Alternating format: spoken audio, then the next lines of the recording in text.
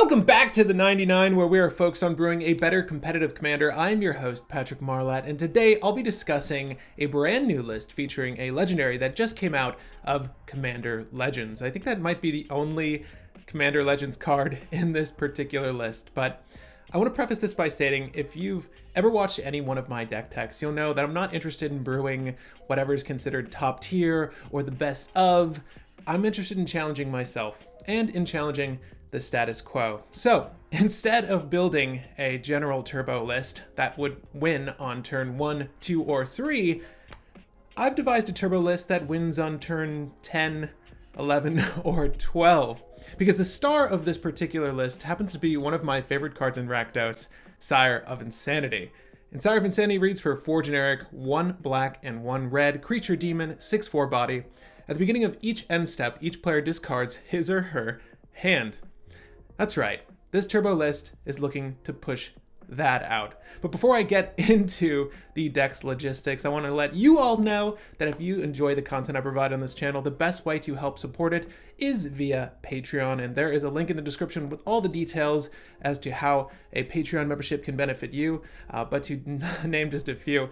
We do play pickup games with our Patreon members via Discord for voice over on Cockatrice. We do this twice or 3 times a month, as often as we can, and of course our Brew crew members get to have their opinions voiced at the end of each video during our monthly topic. And the monthly topic for November is, should casual and competitive have separate ban lists? And we've gotten a lot of interesting answers on this monthly topic over on Patreon and of course in the comments section here, but I would love to know your thoughts. Are you for and or against separate ban lists? And if you'd like to get my opinion on this, I did a video last month that featured this very question as the topic of discussion. Now, let's jump into this video, starting with the steps to winning this game.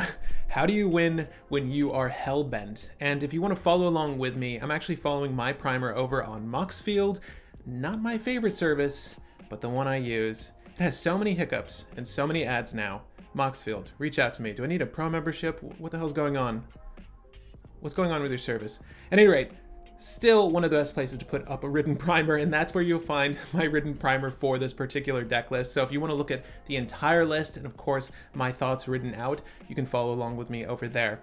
But you're going to try to find a starting hand that enables a turn 1 Sire of Insanity, and we'll go over the 3 methods of accomplishing that. And of course, once you've placed Sire of Insanity out, sometimes turn 1, sometimes turn 2, and if push comes to shove, turn 3. In every game I've tested this list, I've gotten Sire of Insanity out at least by turn 3, even with opposition.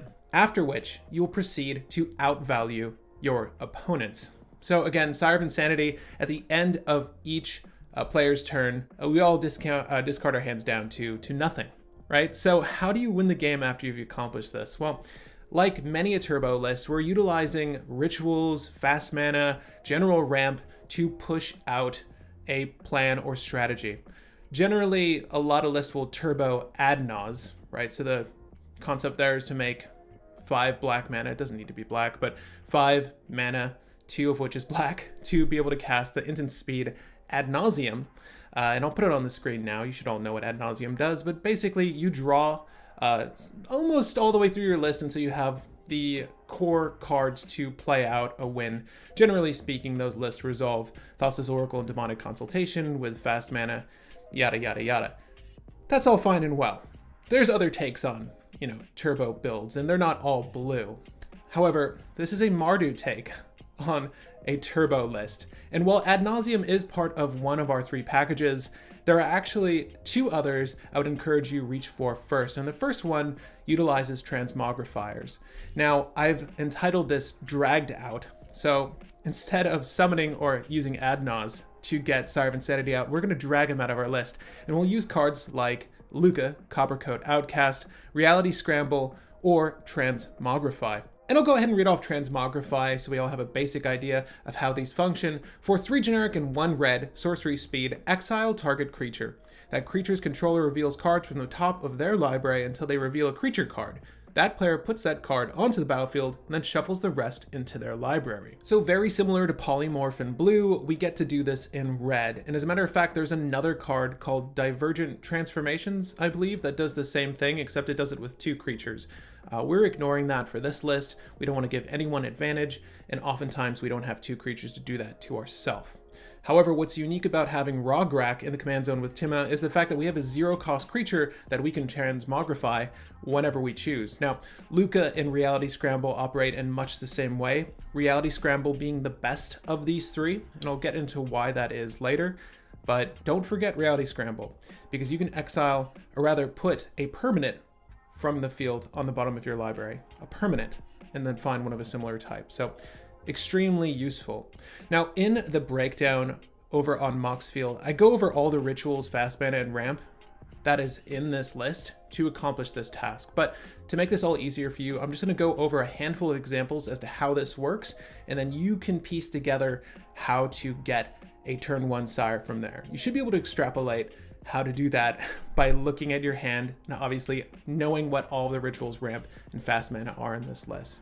So for our first example, I'm going to go ahead and use Luca Coppercoat Outcast. So if you have Rograkh out, and this combo requires at least 3 cards in hand, you can use Mana Crypt, assuming that you have a land of the relevant color. In this instance, let's just say it's a bad land. Mana Crypt, Seething Song for 2 generic, 1 red, instant speed, add 5 red to your mana pool, and Luca Coppercoat Outcast, we can go ahead and get Sire of Insanity. So Luca reads for 3 generic and double red legendary planeswalker Luca, 5 loyalty counters. And I'm just going to read off the -2 because it is the only one that matters. Exile target creature you control, then reveal cards from the top of your library until you reveal a creature card with higher converted mana cost. Put that card onto the battlefield and the rest on the bottom of your library in a random order. So if we're doing our math right, we've cast Rograkh, we have a Badlands, we cast a Mana Crypt, we tap the Badlands and the Mana Crypt for Seething Song, that's 5 red mana, that's more than enough to cast Luca. As a matter of fact, it's exactly enough to cast Luca. And the creature we're grabbing has a much higher converted mana cost than Rograkh, Son of Rograkh, right? So once we've done that, at the end of this turn, everyone will be Hellbent. So obviously, the more goodies you have in your hand to play out, the better. And before we go any further and I do any more examples, I want you to know that if you can have more advantage on the field by waiting until turn 2, that is to say more artifacts like Sensei's Divining Top, something that's going to give you benefit in the long term during a Hellbent game, or provide you with protection while you're going to cast said Transmogrifier, then sometimes it's advisable to wait until turn 2. But generally speaking, if you're on the play especially, pushing a turn 1 Sire of Insanity is key. Just put it on the field. If you're playing first and you are able to do that, just do that. Even if it means discarding some utility that you really want to have on the field, don't worry about it. You're going to be in a much better spot than anyone else, trust me. And that's all because of Tymna. Now, let's go ahead and read off another example here. This time around, we'll use Reality Scramble, and I'll get into why Reality Scramble is so good. So, again, assuming you have a land of the color necessary, and all these instances with Transmogrifiers, it's going to be red. You need a mountain. But Rograkh, Son of Rograkh, Raga, Rite of Flame, right? So for 1 red, sorcery speed, add 2 red, then add an additional red for each card named Rite of Flame in your graveyard. Never going to happen. Then you can cast Infernal Plunge, right? So for 1 red sorcery speed, as an additional cost to cast this spell, sacrifice a creature, then you add 3 red to your mana pool. If you have Jeweled Lotus, a new favorite, you can go ahead, use that, and recast Rograkh, right? So if we're doing our math here, we've used 1, let's say Badlands again, Badlands for Rite of Flame, then we've used 1 of that red to go ahead and sacrifice Rograkh, right? So now we have 1 red, 4 red, and with that, we can cast Reality Scramble after we've placed Rograkh back on the field with Jeweled Lotus. So essentially, we're using the sacrifice spell Infernal Plunge as a way of converting Jeweled Lotus mana, right? We have 1 mana left with Jeweled Lotus. Don't worry about that. We're going to go ahead and cast Reality Scramble now. So this card, extremely good for the list on multiple levels, but for 2 generic, double red, sorcery speed, put target permanent you own on the bottom of your library. Reveal cards from the top of your library until you reveal a card that shares a card type with that permanent. Put that card onto the battlefield and the rest on the bottom of your library in a random order. This card also has Retrace. So you may cast this card from your graveyard, but discarding a land card in addition to paying its mana cost. So if you happen to fail, you can continually do this. And what's important to note is that permanent doesn't get put at the bottom of your library until this begins to resolve. So if you happen to fail, Rograkh is still there.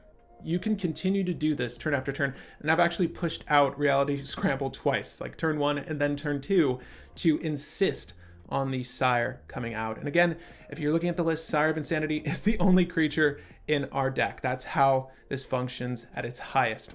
But what's important about Reality Scramble, beyond the fact it has Retrace, is the fact that it says permanent.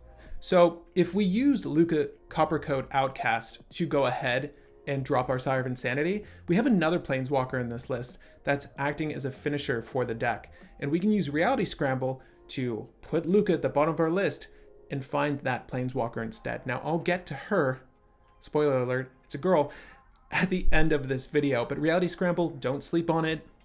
It's amazing. Now I'm not going to go over the final example here. It uses Transmogrify in much the same way that Luca and Reality Scramble have accomplished this task. Of course, if you want to look over all of my examples, you can just follow along on the primer. So essentially, the number one way I recommend you get Sire of Insanity out is via one of the Transmogrifiers. It's the cleanest way to accomplish this task, and it's very easy to do with all of the red rituals we have in this list. And of course, things like Mox Amber being enabled, things like Infernal Plunge being enabled because of a 0 CMC commander is fantastic. It just makes life so much easier when you have fast mana at your disposal that much quicker by having a 0 CMC commander. Again, easily the best commander to come out from Commander Legends. I've mentioned that in my reviews. I'll say so again now. So there are 3 ways to get Sire out, and because we're in black, there are a couple ways to summon Sire out. And by this, I mean reanimating. So our summoning agents include things like Cabal Therapy, Faithless Looting, Reanimate, Tormenting Voice, and Tomb, throw a possibility, and Animate Dead. Now, I'm not going to go over all of these, but the core cards here, if Sire happens to be in our hand, the ones that let us discard, obviously. If Sire happens to be in our deck, and I'll start there, cards like Entomb really help. So if you don't know what Entomb is, it's like the core card to any reanimate strategy. It's 1 black for instant speed spell, search your library for a card and put that card into your graveyard, then shuffle your library. Now this does not need to be Sire of Insanity. Again, we can get Reality Scramble with this should we like, right? If we don't have the animate spell, but we can very easily accomplish a Reality Scramble cast, then put Reality Scramble in your graveyard.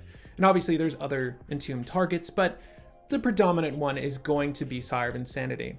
Now the other core part of any reanimator strategy is the spell Reanimate. And if you don't know what this does, it's 1 black, sorcery speed, put target creature card from a graveyard onto the battlefield under your control. You lose life equal to its converted mana cost. Well, boohoo, you lost a little bit of life there. However, you get Sire of Insanity. What's that do? Oh, we're all Hellbent now. Again, advisable to play as much of your hand as possible before this event occurs, but you're gonna be in a good place after the fact, and we'll talk about the end game after this. And I should state from here on out, the goal of this list is to make people want to concede and or just give up on playing Magic. That was my goal for this list. It was also to challenge the concept that this game is a turn 3 format, because speed by no means is a measure for competitive Commander. The speed at which a game concludes has nothing to do with it, whether a game was competitive or not. I hate this misconception. That's what this list challenges. So if we want to get Sire of Insanity out and it's in our hand, the first example I'll go over is very simple. Assuming we have a land on the field with a relevant color, we're summoning Sire of Insanity. Guess what? Swamps are very important in this situation. So if we have a swamp on the battlefield and we cast Dark Ritual. So Dark Ritual, I'll paraphrase, it's black, instant speed, you make 3 black. With Dark Ritual, we can cast Cabal Therapy, one of my favorite cards. Cabal Therapy for 1 black, sorcery speed, name a non-land card that target player reveals his or her hand and discards all cards with that name. Should Sire of Insanity be stuck in your hand, remove it. Go ahead and discard it. So put Sire of Insanity into your graveyard, you have 2 black floating, cast Reanimate. Well, that was easy, right? Provided you have a means of protecting Sire before the turn rolls out, you're good. Not that many people run Slaughter Pack. Not that if you're on the play, it's not I don't think you need to worry about Sire of Insanity getting killed, unless someone else put their own Rograkh down and uses a deadly Rollick or something. It's very unlikely that someone's going to sacrifice their game, casting Slaughter Pact or something stupid, to remove Sire of Insanity. And by no means does it make sense to give your opponents advantage by removing resources from yourself to get an early game removal on Sire of Insanity. It's oftentimes better to, if you're not going to concede, let Sire exist so that you're all in the level playing field. Then obviously the people that are going to abuse their life as a resource, you as the Sire player are attacking. So it's interesting dynamic what happens when Sire hits the battlefield, and I'll talk a little bit more about that before we get into the end game. But another way to get Sire out, if Sire of Insanity is in your deck and you don't have the resources immediately to go off, but you do have a Demonic Tutor in hand, I also happen to have Entomb. So with Rograkh, son of Rograkh, I'm butchering that name, a black mana source, so let's just say Swamp, we can use Culling the Weak to sacrifice Rograkh, and then we can cast Demonic Tutor. So we have, if you're counting, 2 black left. Now we can go ahead and grab Reanimate. Well, the 4 black we just got from Culling the Weak is allowing us to do all of these things. And again, this is going to require you have at least 3 of these cards in your hand. That means the other, if you're starting with a hand of 7, the other 8 cards, the other 5 cards rather, can be anything at this point. Hopefully a Mox Amber and a Red Elemental Blast or something to make sure that all of this goes off without a hitch. But again, very easy to find these lines, and there are far more than I've actually illustrated here. Again, it's realizing what you need to look for pending the strategy you're playing for. So if we're using Transmogrifiers, we want red rituals, things that produce red mana. If we're going to reanimate Sire of Insanity, we're obviously going to want black rituals, black mana sources. Now, and speaking of black mana sources, the last play line I want to discuss is utilizing Ad Nauseam, and you can do this with as few as 2 or more cards in your hand. And I've gone ahead and just illustrated a handful of examples here, and I'll talk through a handful as well. But assuming you have Ad Nauseam in hand, and in case you don't know what Ad Nauseam is, did I illustrate it earlier? I'll let you know what it is now. For 3 generic, double black, one of the most broken cards in Magic, at least in Commander, instant speed, reveal the top card of your library and put that card into your hand. You lose life equal to its converted mana cost. You may repeat this process any number of times. Now, people like to say that you need to build for this card to be good. That's bullshit. If I cast this for 5 and I draw 5 cards, that's really good. Even if just that. Doesn't matter how much life I lost. Let's say I lost 10 life, I drew 5 cards. Excellent value. If I draw 15 cards, even better. Now, the thing is, this card is extremely good to the point where it's abusable. So if you have a list with a low CMC, a very low mana curve, you can go ahead and draw through a majority of your list to where you can get the solution you need, or the solutions, to win outright. So just like any turbo list, like any good turbo list, this deck is able to utilize Ad Nauseam for much the same effect, a turn 1 Sire of Insanity. So if we have a basic Swamp in our hand, and of course Ad Nauseam, we can go ahead and use Dark Ritual and Mana Crypt to cast Ad Nauseam. You see how that works. Pretty easy, right? Look, depending on what you Ad Naus here, and I'm not going to give you all the answers, depending on what you Ad Naus here, like a turn 1 Ad Naus with 40 life, you should be able to find the solutions, but it might require you casting multiple tutors to find the right play line to go for. And at this point, Ad Nauseam is going to lead into one of our 2 previously discussed play lines, and that is reanimating Sire of Insanity and or transmogrifying Sire of Insanity. So just depending on what you have in your hand after the Ad Naus is complete, you'll know what to go for, I hope. And of course, I've illustrated all the cards you need to consider here for you. So again, this is one of the only lists I'll definitely encourage you to check out the written primer for, because there's a lot of cards I'm just not going to discuss. Turbo lists, it just requires you have a knowledge of your own deck to know how it operates and the most efficient play lines to get to, you know, plan A, which is usually some sort of win con. But in this list, it's just Sire of Insanity. The next way we can cast this is with something like Cabal Ritual. Cabal Ritual, Chrome Mox, and Mana Crypt. So Chrome Mox will need something to exile at this point. And of course, this thing, it doesn't need to be a black source because Cabal Ritual is going to generate the 3, right? So if you do have a swamp on the field, you should be fine. And I should read off Cabal Ritual. It's the same thing as Dark Ritual, but for 1 generic more. Also, it has a threshold on it. That is to say, if you have 7 or more cards in your graveyard, you'll generate 5 black mana instead. So Cabal Ritual by itself can actually cast Ad Nauseam mid to late game, which is also very good, provided you need to, you know, go off mid to late game. If you somehow failed during your first, second, or third attempt in the early stages of the game, this is a great way to get you back on track. So I'll go ahead and just stop there with the Ad Nauseam playlines. Obviously, these are just a handful of examples. There's tens to maybe even 100 ways of combination that can lead to an Ad Nauseam cast. And, you know, I'm not talking, you know, Happy Times, Christmas Land, you happen to hit it. No, there are a lot of ways baked into this list to simply cast an Ad Nauseam, or simply reanimate Sire of Insanity, or simply transmogrify Rograkh into Sire of Insanity on turn 1 here, because it's just that simple when you have a 0-cost creature in the command zone. All right, so you did it. You got Sire of Insanity out on turn 1. Your opponent's not compelled to forfeit this game. They want to continue. Now, it's important to note from here on out that you are public enemy number 1. You are arch enemy at this table. Whether for better or worse, opponents will strictly target you, and you should expect that.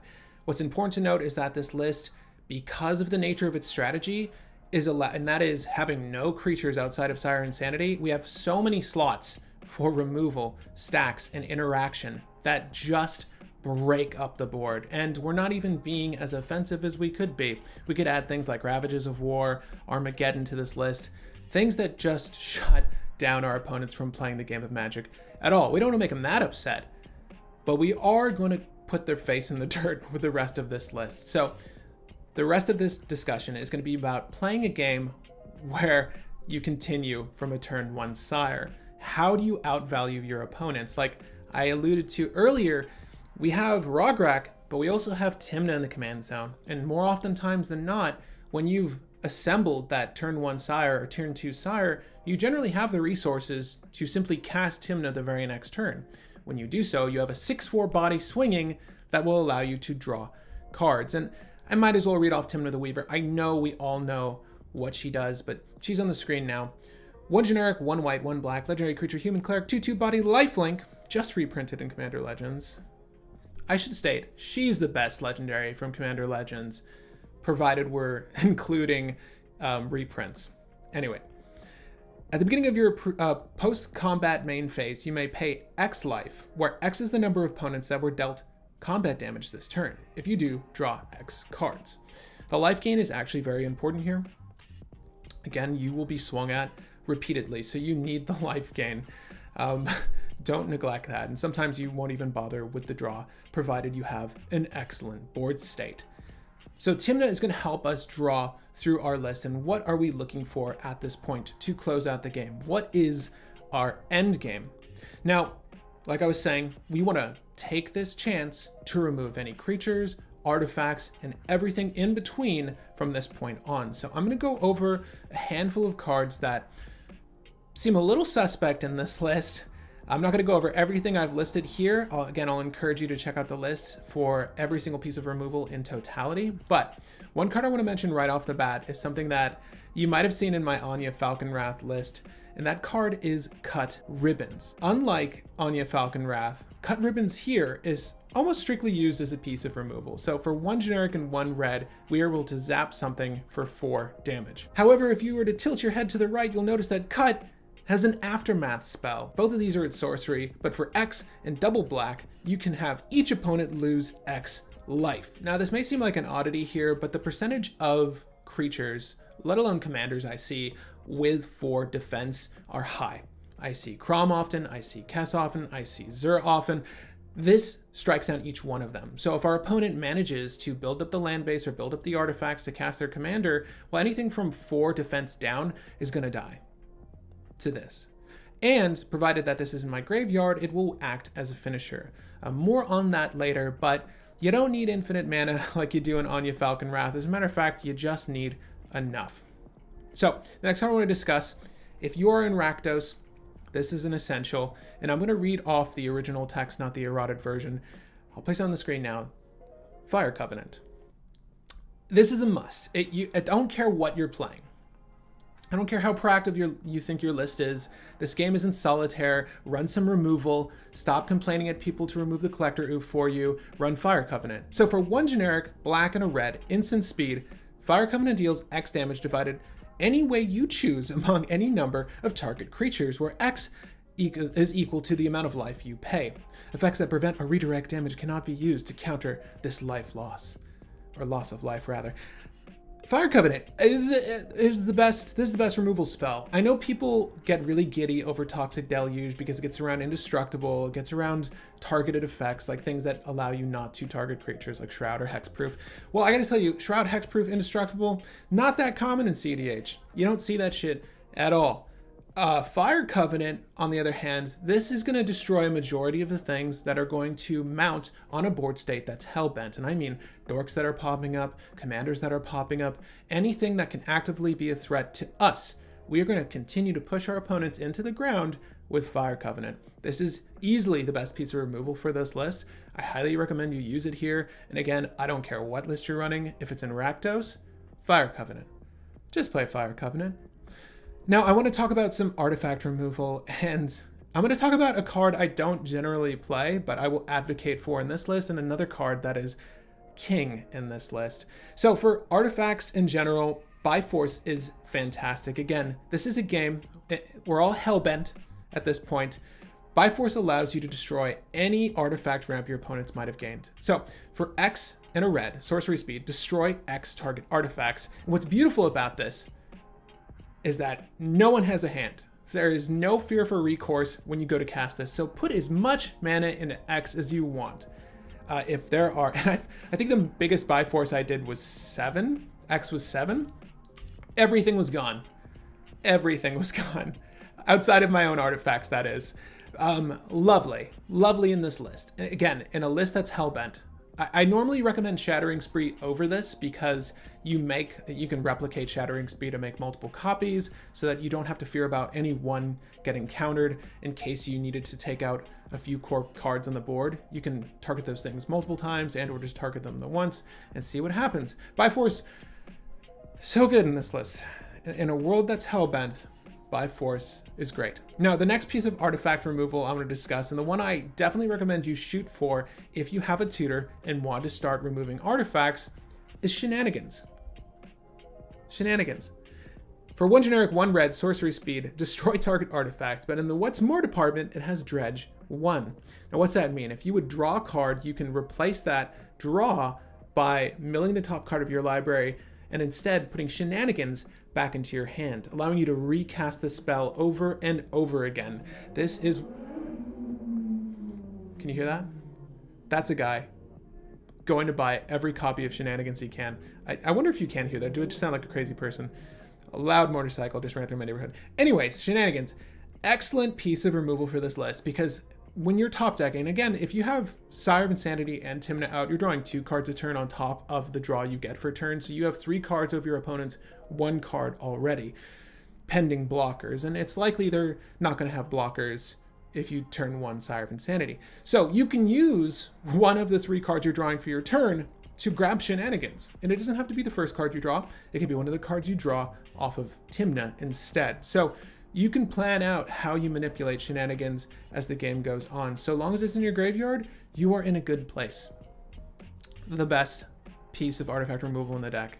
Trust me, you want it.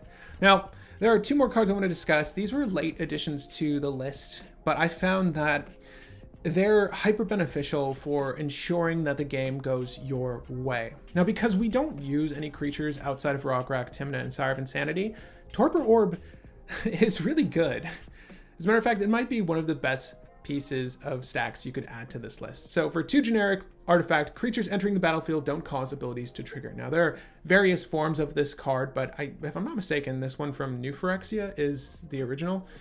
Creatures entering the battlefield don't cause abilities to trigger. So Tecatli Honor Guard White gets a lot of this, but this is something that you can slide into any list. And for 2 generic, that's all the better for us.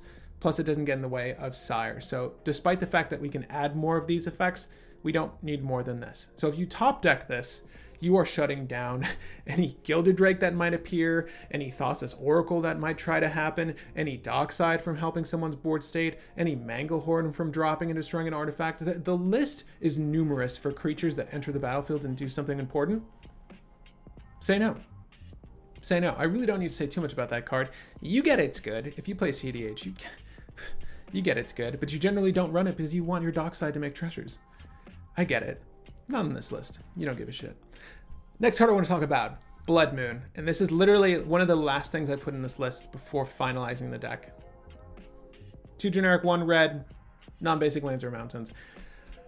Whew. Okay, so I generally don't play against too many monocolored lists. It really depends. When we play with the Patreon crew, I see a lot of monocolored lists, and I love that, except for when I try to make Blood Moon useful. So kudos to you guys. You're making Blood Moon seem useless. However, generally speaking, in mixed pods and or competitive meta, you generally see 3 to 4 to 5 colored lists, and if we're all top decking, even dual colored lists get screwed by Blood Moon. Like, if you're just not hitting your basics and all you're hitting are fetches after this is already on the field, if red isn't a part of your color pie, you're gonna hate your life from here on out, unless you top deck Dockside Extortionist, and then maybe there's a chance. But you know, you have nothing in your hand to cast anyway, so what are you really doing with that treasure? Buy force all the treasures at this point. So we've got a number of means of removing creatures, destroying artifacts, and of course stopping the board from going off in any meaningful way, provided we decide to continue in the land of Hellbent. But how do we close out the game at this point? And there are 3 core cards to do this. Okay, now I added no more than this because again, you typically expect folks to concede. And I mean, that was the intended goal of this list, right? That was my mindset going into this. However, when people do consider continuing, you will shut them down with one of these 3 cards. And the first one I want to talk about is Chandra, Torch of Defiance. So Chandra is the best planeswalker in red. In just mono red, solely red, best planeswalker. I don't know if that's a hot take, but for 2 generic double red, legendary planeswalker Chandra, plus she has 4 abilities, plus 1, I'm gonna read off the relevant ones. All of them. She comes into play with 4 loyalty counters, plus 1, exile the top card of your library, you may cast that card. You have to choose then and there. It's not like until the end of turn. If you don't cast that card, Chandra, Torch of Defiance deals 2 damage to each opponent. Plus 1, add 2 mana, 2 red mana. -3, Chandra, Torch of Defiance deals 4 damage to target creature. Oh, hey, cut ribbons, anyone? -7, you get an emblem with whenever you cast a spell, any spell, this emblem deals 5 damage to any target. Remember how I mentioned Reality Scramble earlier, how it's important that it says the word permanence? When you decide to Reality Scramble Luca, you grab Chandra, Torch of Defiance. Yeah, so you are able to get an additional card, right? So if you've got the Sire, you got the Tymna, you got your draw per turn, that's 3 cards, Chandra, Torch of Defiance, you're seeing 4 cards over your opponent's 1 card every single turn. If that fails, you do 2 damage to each opponent. So they went down from, let's just say they're at 40 life for some reason. They all went down to 38 at this point, and it's going to continue to do this. Oh, you know what? I transmogrified my Rograkh. Might as well put him back out with that +2. Or +2 red mana. It doesn't really matter because you are going to get to ultimate this thing. Moreover, any other list I've played, Chandra gets to ultimate in this deck because when you go Hellbent on turn 1, if you were able to push this out prior, and sometimes I'll even recommend you wait for a turn 2 transmogrify or reanimate strategy, provided you can get Chandra, Torch of Defiance out, because if you can get her out before doing that, oh, everyone is in a bad spot. Because if you use the double red on her to do the Reality Scramble, right, to get rid of the Rograkh, find Sire of Insanity, she's at 5 loyalty. You need to do this 2 more times. Get her to 8 loyalty first before you use her ultimate. I'm talking about it like it's a practical thing. It actually happens. When you put her out on turn 1 or turn 2 and are capably able to keep her on the field, you will ultimate. But beyond that, her +1 to do 2 damage to the board is more than enough. Just giving you card advantage is more than enough. I would say it's 50-50 between that and the add 2 additional red. Excellent finisher for the list. One of my favorite planeswalkers. Easily the best planeswalker in red. Quote me.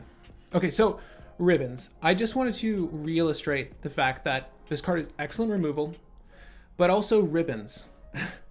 You don't need to go infinite to make this pop off. If you've already started to damage out the board and you've been spreading the love, oftentimes you'll get this, everyone down to 25, like the mid 20s. You can begin to whittle away at them with Ribbons as well. So if you were able to, it sounds crazy, but it happens because we've used so many rituals. We've used so much of our turn just developing our board state with artifact ramp, fast mana, all that stuff. You can Finale of Promise, get X to 10, go ahead, copy the rituals, make a shit ton of mana, and pour it all into Ribbons. And I know this sounds far-fetched, I know it sounds like something that happens infrequently, but I'm telling you, when you're seeing 3 cards over everyone else's 1, you do pull into board states that are more favorable. And that's the whole concept of finishing this, right? It's the end game. I do want to discuss Finale of Promise actually with you guys, because that is a card that I just illustrated there that is fantastic for this list. I just need to pull it up. It's sorcery speed, 2 red, X. You may cast up to 1 target instant or up to 1 target sorcery card from your graveyard, each with a converted mana cost of X or less without paying its mana cost. If a card cast this way would be put into your graveyard this turn, exile it instead. Most importantly, if X is 10 or more, copy those spells twice. You may choose new targets for the copy, and you can sack these copies however you choose. So, like I was saying there, generally speaking, if Cut Ribbons is in your graveyard, you're just going to target your rituals. I'm going to say Jessica's Will wouldn't be good here, but we do have a Rite of Flame for ramp, right? We can go ahead and manipulate spells. We can use our Culling the Weak here, coupled with any other ritual that is at sorcery speed, right? So even if it's just like Infernal Plunge and Seething Song, it doesn't matter. You get copies for that, right? And if the copies had an additional, or rather the initial cast had an additional cost, you do need to pay that, but the copies don't care. So if I did do Infernal Plunge and X was over 10 for Finale of Promise, I just need to sacrifice that one thing once, and I get to copy this spell twice. So I get to make 9 red mana after the fact. Again, all of this sounds really far-fetched, but I've closed out games with Finale of Promise. It is a very good card for the list, and something I didn't actually add in my Ridden Primer here. And shame on me, because it deserves mention. So a little bit of mention there. Cut Ribbons, yes, you can fill X up very easily. It is a finisher for the deck. Again, test the list out. When you go to turn 12, you'll see what I mean. Luminarch Ascension. Okay, so Luminarch Ascension is something that I personally mess up with often. And I'll tell you the secret to Luminarch Ascension after explaining it to you. So for 1 generic, 1 white enchantment, at the beginning of each opponent's end step, if you didn't lose life this turn, you may put a quest counter on Luminarch Ascension. Generally speaking, this means that they need to swing at you, right? So if you have a 6/4 body on the field and you have Luminarch Ascension, and I mean Sire of Insanity, just leave him untapped, right? So for 1 generic, 1 white, put a 4/4 white angel creature token with flying onto the battlefield. Activate this ability only if Luminarch Ascension has 4 or more counters on it. So 1, 2, 3, 4. Leading into that setup, go ahead and save all your mana. And from here on out, you might have Tymna down, you might have Sire of Insanity, sure, you're drawing a lot of cards, you want to have the most advantage. Unless the cards you're casting are ramp, like artifact mana, pieces of ramp, I don't recommend you cast spells on your turn. I recommend you save all of your mana to pump out as many angels as you can, because nothing is going to give you more advantage than paying 2 CMC off turn to generate a 4/4 body that can start to swing at people. And this is where I mess up a lot of the times. I feel like I don't leverage Luminarch Ascension enough, and I've gotten this card to pop off multiple times in this list. And I find that I am too aggressively playing the hands I get from Tymna, my Captain's Claws, and we'll get to that in a second, Rograkh, equipped with Captain's Claw, Sire of Insanity. I feel like I get so much draw that I want to utilize the hands I see, but everything that this deck is building towards, nothing tops Luminarch Ascension. This is the finisher, the true finisher for the list. So if you want to end the game quickly, save your mana for Luminarch Ascension. Don't make mistakes like me, okay? Now, the last card I want to talk about, because there are a few odds and ends in this list. I know some cards are going to stick out like sore thumbs. This is a very odd list to begin with, so I don't blame you for looking at it and not understanding where some of these card choices come from. But do note that I test everything. Name a card in the comment section down below, and I'll let you know I've tested it. Captain's Clause. Why is this card in the list? I can already hear you saying it. I've been asked it multiple times. If you accomplish a turn 1 Sire of Insanity, sometimes, and you don't know what your board state is going to look like after the fact, right? It's very easy, however, to cast a spell for 2 generic. So for 2 generic artifact equipment, equipped creature gets +1/+0. Equipped creature attack. When equipped creature attacks, put a 1/1 core ally creature token onto the battlefield tapped and attacking. Equip cost of 1. I don't know where I'll end up after I get the Sire of Insanity down. Maybe all I did was play a bunch of rituals, right? But for some, I was able to drop at least enough mana to generate 2. So if I were to top deck this, right? Let's just say I had my Mox Diamond and my Badlands again. If I top deck this, I feel great because I can go ahead, tap out, and play Captain's Clause. Next turn, I can go ahead and equip the Captain's Clause, or better yet, if I'm able to cast Tymna, I'll go ahead and cast Tymna. Captain's Clause are going to go onto Tymna, should she be out. If Tymna is not out, put Captain's Clause onto Sire of Insanity.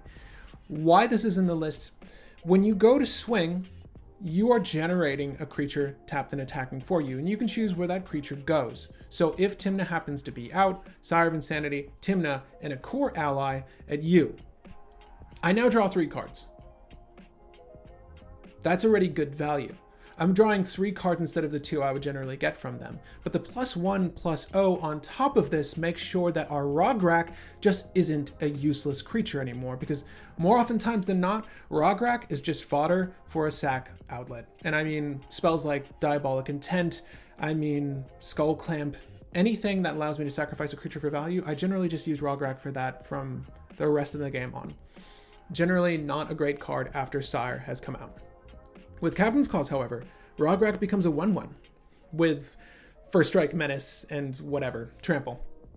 Now I can swing with Rograkh, guarantee I get in on someone, right? So the person I swing with Rograkh at is going to have like the 1 blocker, and I'll get past that 1 blocker because of Menace. The core ally is going to go with my friend over here using Ad Nauseam, or trying to use Ad Nauseam, and then I'll swing Sire at that same person and Tymna over here to gain life.